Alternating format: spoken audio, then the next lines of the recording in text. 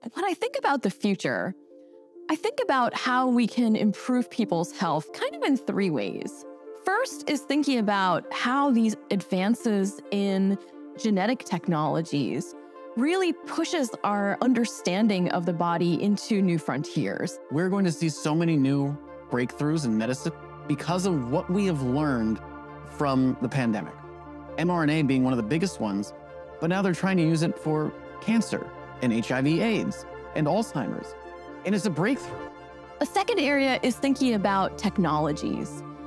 Both the communications technologies and the digital technologies and how we leverage those for health, as well as new technologies that we can think about augmenting the human body in ways that we've never thought about before. When you go to a hospital, right, how much time do they spend strapping you up to things and connecting you to wires? And why, right? Like most of those measurements, we probably should be able to do wireless at some point. If you could do all of it with a sensor that you have on a Band-Aid already, or like is, very simple to just patch on and patch off, saves time, that would save people's lives. It'd be a lot better for the patient in the hospital. The applications here to transform healthcare, from traditional visit to hospital to just like continuously monitoring your visual parameters. You can customize the sensors that you want, the locations of it, how many of it around. And finally, I really think about how we make health better for everybody.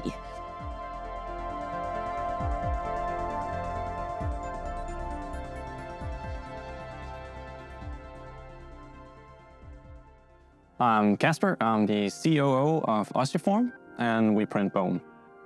So the old way is that a patient would need some type of implant. It will be a off-the-shelf, small, medium, large. It wasn't the implant that fitted you. You had to fit the implant. So we've seen a big move in the industry where we can take a CT scan from the patient and we can make an exact fit. And that is the main goal with 3D printing. It will not be an ill-fitting implant. 70% of your bone is tricalcium phosphate. So that is what we wanted to work with. Once you've been into an accident or have any bone removed, the natural reaction from the body is to heal itself. So that is actually where we come in. We have an implant that we can make the perfect shape and size for that gap. And then the human body actually do the rest. What is critical here is that we can print channels and porosities where the cells can move into and migrate into the implant. The cells will then reabsorb it and turn it into real living bone during time.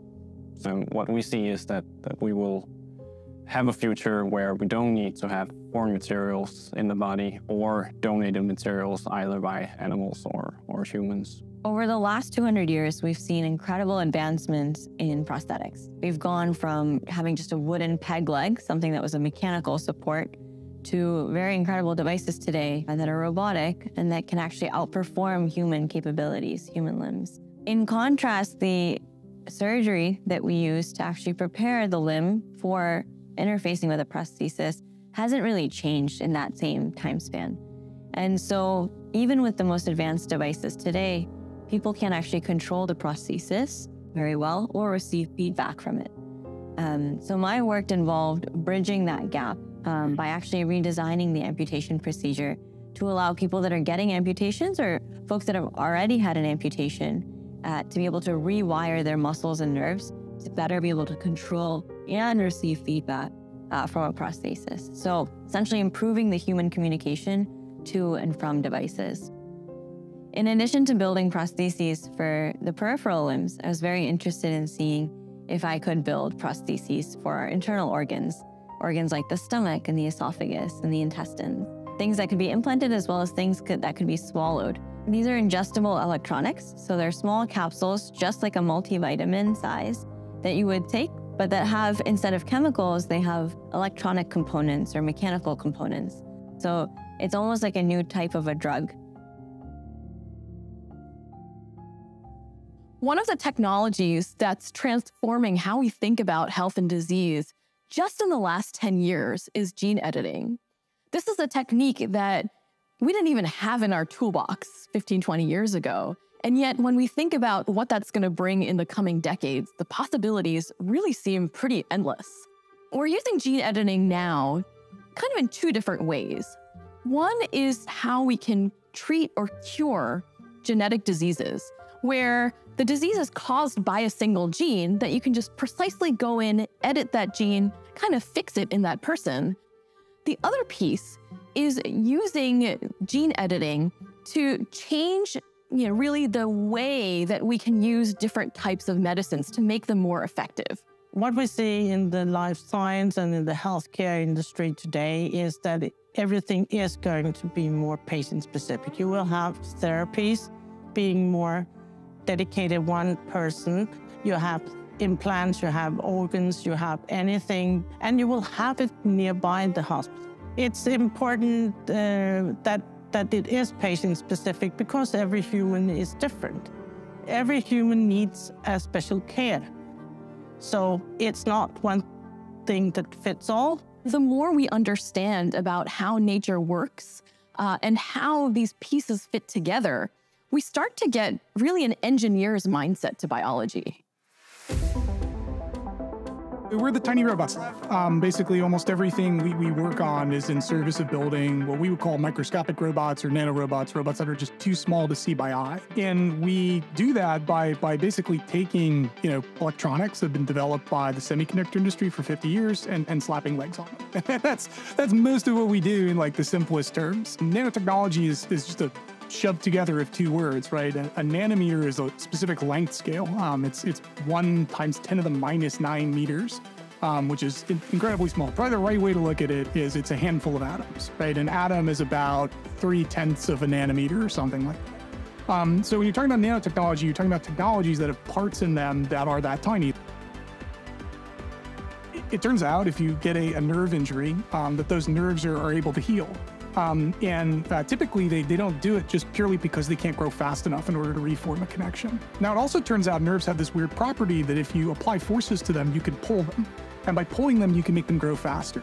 Now, happens to work out that the force you need to trigger them to grow faster is about the same as what the robot's output. The sizes are about matched. And there's no other way to do this, right? That typically, like if you have nerve surgery, the outcomes are not great. It's usually about 50% success rates and things like that. So one of the projects we're looking at is basically building these robots as a surgical tool for the peripheral nervous system. That's something that could be, say, implanted, that would latch on to this damaged nerve fiber and then pull it back to the muscle it's supposed to be connected to. Things like that, right? What's the best analogy that you can look to in the world, right? And it's you. You're a big machine made of little tiny machines, right? All of biology is organized on this principle. And it's wildly successful, right? That the notion, even like the tiniest microorganism, like its capacity to change and alter its environment is extraordinary.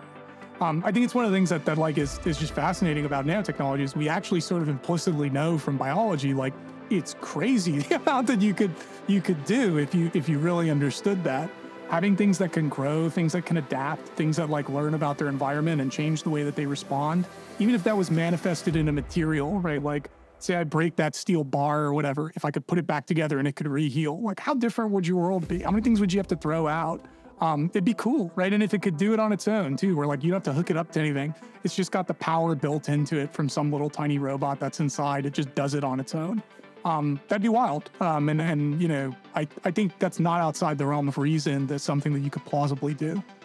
And I think, somewhere deep down inside, everybody sort of would like that, right? That if, this beautiful thing that I had, my family for generations broke, put it together and it heals, right? How wild would that be? Probably an analogy that maybe works is where are the early days of computing when a handful of people have these computers that are awkward and hard to interact with.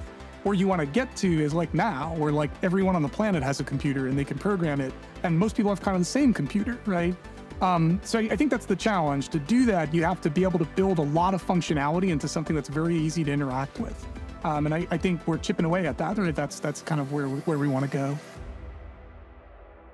I think there's a lot of pain in this world. Being older is painful, and being part of a community can be painful. So it's a lot of pain. If you can reduce it, if you can get better lives, we will come together in a better way.